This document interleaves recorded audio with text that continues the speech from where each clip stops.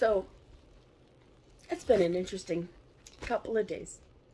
We've had a lot going on with the family, with my husband's work, me trying to, get started on a new project, and I have been having so much improvement in a lot of my back pain, body pain, because of the body braid and stuff. But there are some things that it can't fix, like nerve damage that you have already, created, and things. And we have amazing body braid systems, but I have a lot of cervical damage, and there's nothing created for that just yet.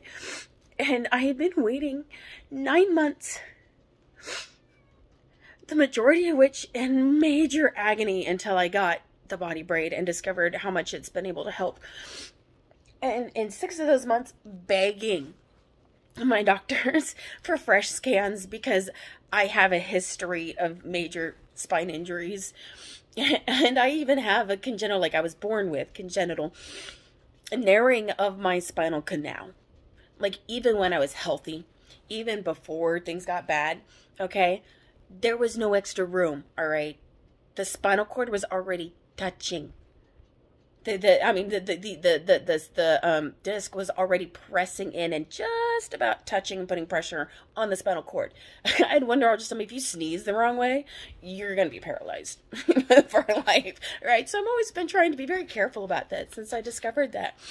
And I've been having, the low back pain, but I have had permanent nerve damage issues in my arms and hands for many years as well. But it was getting worse. Now it's not just the outside of my hands; it's on the inside too. It's my thumb and my forefinger, my pointer, and I'm losing more functioning in my hands. So I've been begging for scans. Finally, they're gonna schedule them. Oh well, there's nothing available till mid-February. This was December. Okay, I get resources, supply, demand, staffing. Oh, okay. All right, I can make it. Today was supposed to be my MRIs. I was so, it's kind of sad when you get excited about imaging and scans so that you can hopefully get answers, so that you can be like, all right, well, this is the problem. This is what we can do to either help it. This is how we don't make it worse. This is your options, right? I am a person that needs information. I need that knowledge. I don't care what the answer is. It can be super devastatingly sad. I need the answers for my own mental well-being. I was so excited. Get there, get checked in. Oh, yeah. No, it's only for your lumbar. Well, I do have major lumbar issues and I'm losing functioning in my legs on some days. Yes, that's true. But I can't even use a cane if I can't use my freaking hands. Or I can't push myself in a wheelchair if I can't use my freaking hands. And I didn't think it was going to upset me that much. I was like, oh, there was another mistake. Somebody screwed up again. Okay. It's going to be another 6 months before I can get in for more scans after I notify the doctor that somewhere along the line somebody messed up. It just hit me all of a sudden. It just, I'm in the middle of the MRI tube, bawling my eyes out, trying to hold still so I don't ruin my lumbar scans at least. And then I get out and they're like, are you in pain? Are you okay? I'm like, and then, and I'm on the verge of hysterics of disappointment and just frustration. And what's even better? I'm walking out of the hospital and I'm heading back towards my car, and I didn't have my body braid or anything today because it, I do need to wash it occasionally, and it's drying. And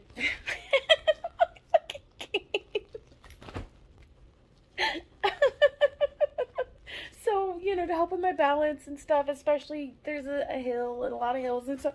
My fucking cane breaks in the middle of me going down the sidewalk. And I'm in I have gone mad at her. I have been trying so hard not to get mad at the people whose fault it's not. It's not the MRI tech's fault. It is not the fault of the doctor who is putting in the request and saying that I need this. And it's somewhere along the line that gets denied or messed up. It is not the fault of those that are trying their best to do their jobs and actually help people. But I am so tired of trying to be positive about it and trying to be, that's okay, you know, it's all right, it'll be okay, I'll find a way, I'll get along, you know.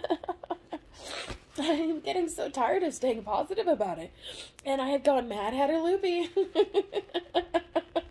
Because I can't stop laughing almost hysterically as I'm crying almost hysterically. I just...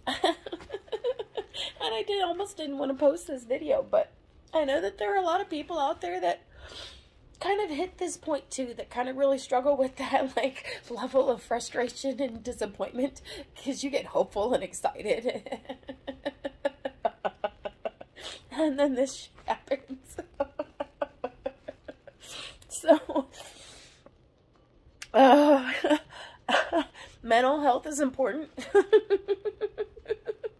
I actually had my mental health appointment yesterday, but for all of the crap that has happened, and I was doing really good.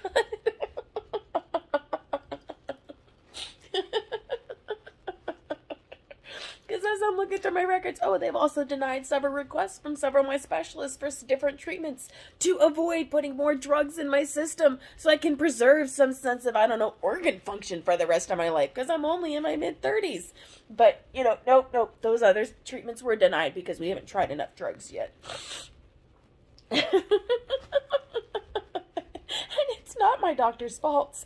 It is this freaking health system and how it's designed and how it's written and how supply and demand work with it and how you must go through it. And now, granted, you need to have prereqs or stuff gets abused horribly, but it's like, it gets to a point where medicine can't even, you know, doctors can't even practice freaking medicine effectively. They can't even do what they need to do to help their patients because, oh, well, you haven't damaged your body enough yet. So sorry.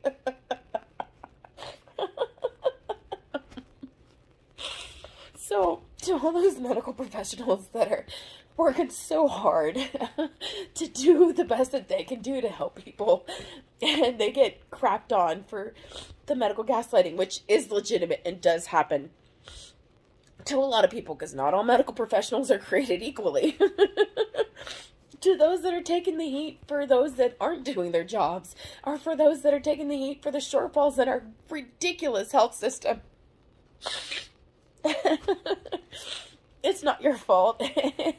And I really do appreciate and thank each and every one of you for the effort I see you putting in and the time that you take with us.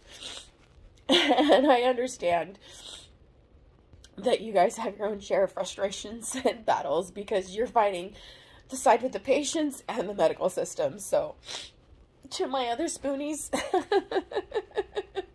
let's all go Mad Hatter. And to my healthcare professionals that are actually trying, we see you. And I do appreciate you. So I'm going to probably log off before I go any more loco. And, I don't know, maybe see if I can fix my case.